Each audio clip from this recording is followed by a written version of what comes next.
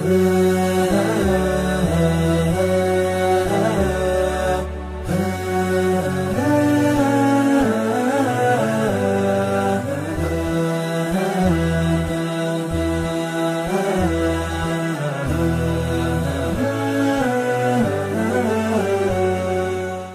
alaikum wa rahmatullahi wa barakatuh. Welcome to Ahkam SOS, the Ramadan edition. I'm your host Mohsin Shah, and with me is Sheikh Ali Ma'ash. Assalamu alaikum, Sheikhna. Assalamu alaikum wa rahmatullah. How are you? Alhamdulillah, bakhair. Sheikhna, let us continue our discussion on the Ahkam by Sayyid Sadiq Shirazi on Sawm. And let me ask you, what is the makruhat with Sawm?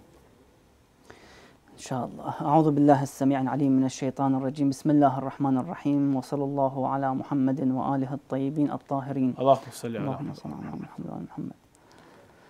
With regard to fasting, as there are forbidden acts in which invalidates the fast, there are also makruhat, the dislikes in this wajib, as we have this issue in other ibadat, in salah for example. There are makruhat in salah, dislikes. Also with this regard we have for the one who is in the state of fasting, he must also better for him, it's makruh means sometimes less reward, less thawab. Sometimes you get less thawab and reward because you did this makruh, a dislike, something that Allah didn't like. So there are people who are seeking for perfection in this world, those who wish to elevate in the high ranks of morality and spirituality. Exactly, and to perfect their soul and purify their soul from any act of wrongdoing, for example, and bad manners. And of course, we have hukum of wajib and mustahab, and we have haram and makruh. So with regard to the fasting, there are makruhat. Let's begin with the first one. The first makruh in regard to the fasting is to use eye drop in the eyes. That's makruh. Sometimes it reaches the throat. Sometimes. So what you're saying is it doesn't invalidate the fast, it doesn't break the fast, but it's better to not do it. Exactly, it's makruh to use the eye drops. Okay. In overall, that's one of the makruhat. We try to avoid it. So we try to use it in the night time or before the suhoor of Fajr time, for example. And the better we apply these, the more we get, of course, the rewards, and less we get, the consequences. Now the second makruh in this regard is to use kuhul in the eye, so something like the mascara, but this kuhul goes inside the eye, the black kuhul, and that is especially if it, the taste reaches the throat. Sometimes you use that kuhul and it reaches the throat, the taste. So that's makruh to apply it. So if you want to apply it, let's say as a female, they can apply it at night. They're free to use it. But in the daytime, the siyam time, it's better to avoid using the kuhul. The third makruh is to do anything which causes weakness to the one's body. So let's say doing hijama, for example. Going to the gym? Anything that weakens the one's body. And excessive exercise. Excessive exercise, let's say. Whatever causes the person to be in the state of exhaustion and tiredness, to avoid it, because you are in the state of fasting. It's only 29 or 30 days in the year, and that's your opportunity to fast and to give your soul and body an exercise and training. So we try to avoid these things. So don't go over the top. Exactly, or just keep it to minimal. Keep it more moderate. Exactly, just a few minutes, let's say. And if you want to do, let's say, hijama or blood test, for example, and that affects you, do it in the night time, or do it after the month of Ramadan. if that case is able to be done. The fourth makruh is also to use some kind of nasal sprays. Okay, nasal sprays. In which it does not reach the throat, because if it reaches the throat, then it will make the fasting void. Right. So the nasal spray in which does not reach the throat is just to use it sometimes for medical purposes, for example. So if you've got a blocked nose or something. Exactly. It's better to use it at night time again. So that's makruh to be used in the daytime of the month of Ramadan. Also, the fifth makruh is to smell the scent of plants. Oh, okay. There are particular plants which has specific smells. And it is mentioned in some of the fiqh books that one of the plants which has scent and a specific smell, that they used, in the old days, they used to smell it to make it not to feel thirsty. Oh. Just takes away the thirst, the feeling of thirst. Okay. So they smell it, and if they're feeling thirsty, that will actually go from them. So that could be one of the reasons. Okay. So we try to avoid smelling the plants which have specific scents. Yes. Another, number 6, makruh is specifically for the woman to sit inside the water. Oh. So let's say sitting inside a pond of water. Okay, a pool.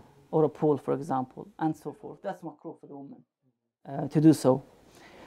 The 7th makruh is to use not the liquid injection, as we mentioned, the enema, which makes the fasting void, but the makruh is to use a solid injection. Okay. For the purpose of treating that specific illness. Exactly, that location of the body. So the liquid is not allowed, as I mentioned, the enema, but the solid one is allowed, but it's makruh to be used. Okay.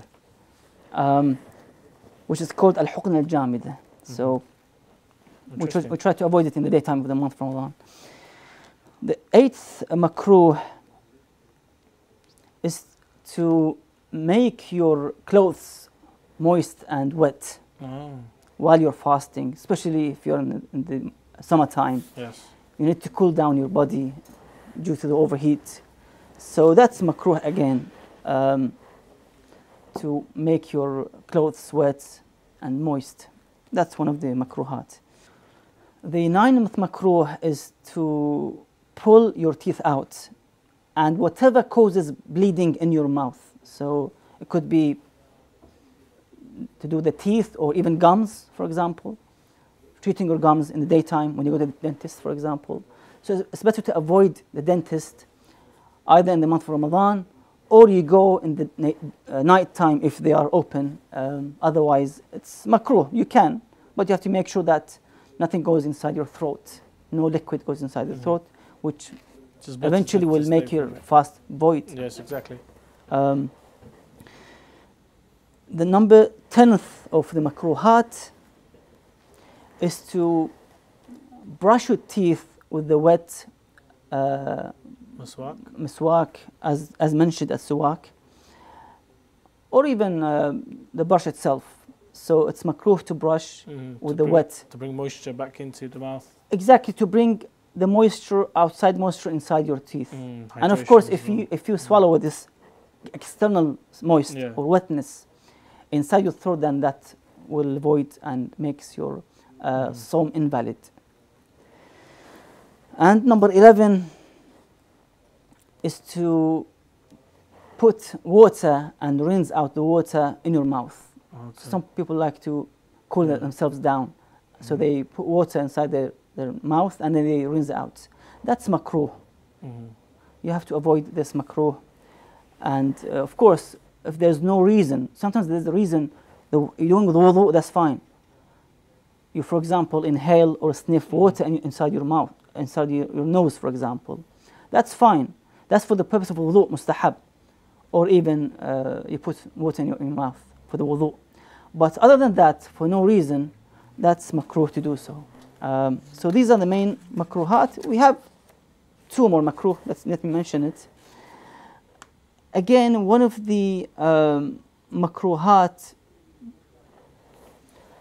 for those who are married, for the couples, is to avoid kissing each other. So, for example, it's mainly for the husband, for the male, that it's makruh for him to kiss his wife while he is in the state of fasting.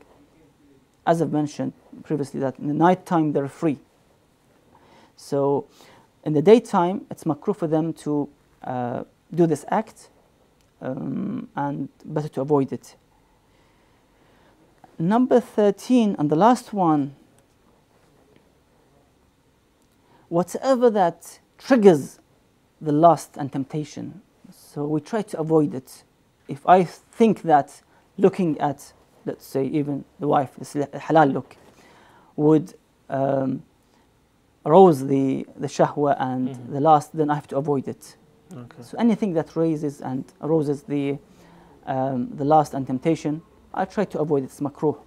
And of course, if that was with the intention of ejaculation, the looking or the touching, then that's definitely will makes the sawm batil, as the Sayyid said, as an obligatory precaution, ahwat. So it's important that we try to avoid it in this holy month, in the daytime at least, because in the night time you're free. But in the daytime, these are makruhat. And we try to avoid reaching the situation where we commit these breaking of the fasts, and eventually we end up with doing the qada and sometimes paying the kafara as well. So we try to avoid it. Prevention is the best cure. As exactly, exactly. Ahsant, Shaykhna. You've mentioned some makruhat there. What about the mustahabat? Is there anything you recommend for us to do in Ramadan while fasting? Well, mustahabat in the month of Ramadan is the best time for the one to apply the mustahab and also avoid the makruh. It's the best time for the one to practice. Get this opportunity to practice the mustahab. So you need to add up as a plus, as an addition to the wajib and haram, is to also refrain from the makruh and practice and implement the mustahab as well. It's the best place and time, and especially if you're in a holy shrine, let's say, you're in ziyarah, for example. It's the best place and best time, the month of Ramadan, to apply the mustahabat. So, for example, for the sa'im, for the one who is fasting, it's mustahab to have the perfume, utur. Okay. And in the narration it says that it's tuhfatul sa'im. So it's a gift for the one who is fasting, this using and applying perfume.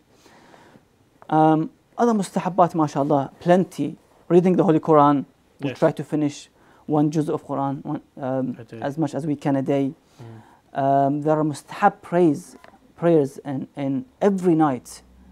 So you have to look back, Mafatih Jinan, for example, to see the prayers of the first night, mustahab. Let's say 2 rak'ah, you read this much of particular surah, for example, you repeat that surah, and so forth. Other nights, the 4 rak'ah, it reaches up to 8 rak'ah, for example, and so forth. We try to, as much as we can, apply these mustahabbat in this holy month, so we can elevate spiritually and gain the perfection level as much as we can.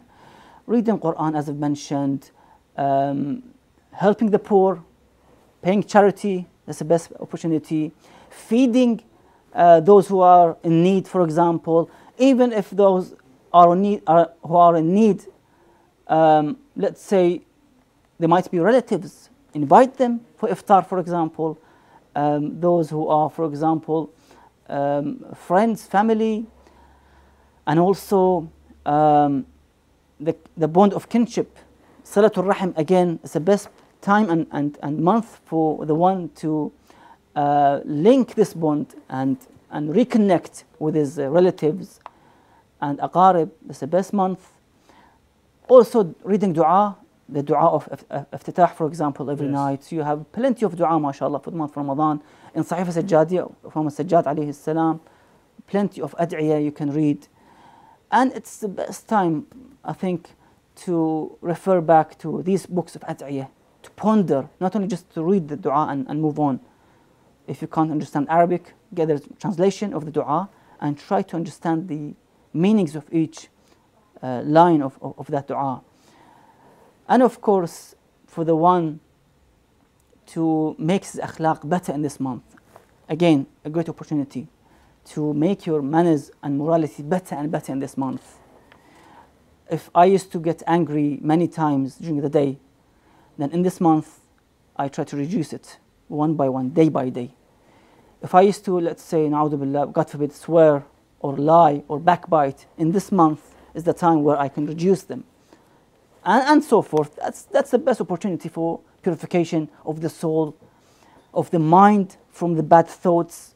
Sometimes some people have, corrupt thoughts about the belief, for example, in Ahlul Bayt alayhi salam, for example, in other issues of religion. They have to come and ask, discuss with ulama and so forth, listen to the lectures. That's the best opportunity. I think if we spend a few hours a day in the month of Ramadan on these aspects, I think by the end of the month we'll achieve a great change, inshallah. Inshallah. Thank you very much, Shaykhna, and thank you to all the viewers at home for joining us on Ahkam SOS. Inshallah, today's episode specifically would have benefited you a lot, and inshallah we pray and we hope that your Ramadan experience brings you a peak of spirituality and a peak of taqwa, inshallah. Assalamu alaikum wa rahmatullah wa barakatuh.